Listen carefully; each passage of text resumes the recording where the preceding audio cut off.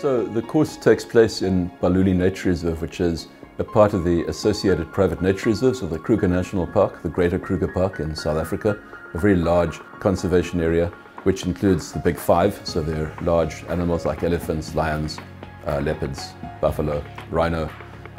One lives in a camp in the reserve. The camp has no fences, so animals are free to wander through.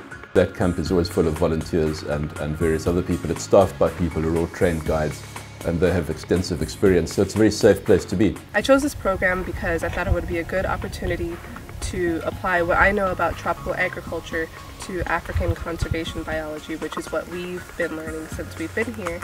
And I thought it would be an awesome opportunity to come with people from my college as well, but from different majors as well as my own.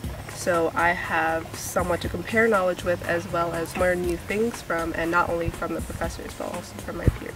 So there were a lot of different things that we learned while on this trip. We learned that prickly pear is an invasive species and how to use biocontrol to manage the population. We also learned how to track different animals by looking at their footprints on the ground. And we learned about the different conservation efforts that are being used for anti-poaching.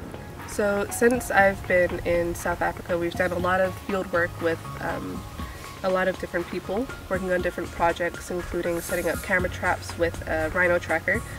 Mark Wright had a bee pheromone project that we got to help him out on, and also just general tree surveying. We also got to go out with an anti-poaching unit and see how they patrol the fence line and how that contributes to the well-being of the animals. So there are a number of benefits to students who sign up for the course and participate.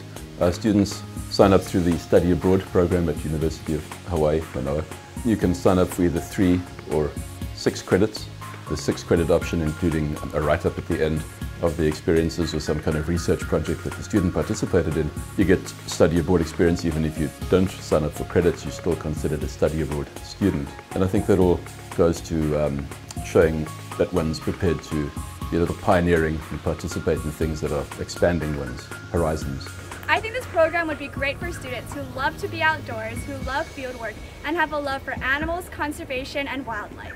Students should do study abroad while they're in university because it's through a safer program, and you also get to experience the world and its different cultures in a different light. You get new perspectives on work that you may have been doing back home, and you get to encounter people from all different cultures while also staying with students from your own university, so you never really feel like you have that homesick feeling. Well, students that participate in this course, I believe, have a great time being out in the field. They get to experience amazing things, interacting with remarkable animals. You can bump into elephants any time of the day and interact very closely with them.